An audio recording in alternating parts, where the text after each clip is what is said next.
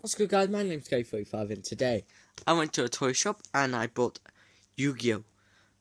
Hidden Shining Victory. So let's start. I've already opened them because I'm holding the camera with one hand. So, oh, there we go. It's off. Let's see what we got. We got got that. It's pretty cool. Yes, we got, oh my god, that does so much damage. That's pretty cool.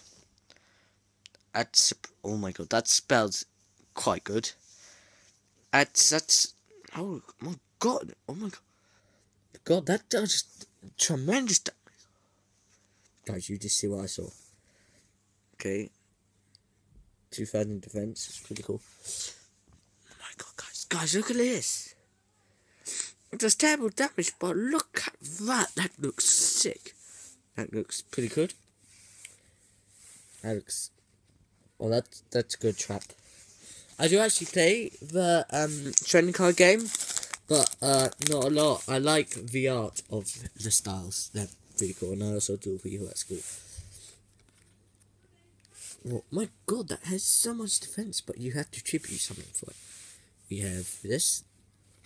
That's higher. It's defense or it's attack. Defense is higher.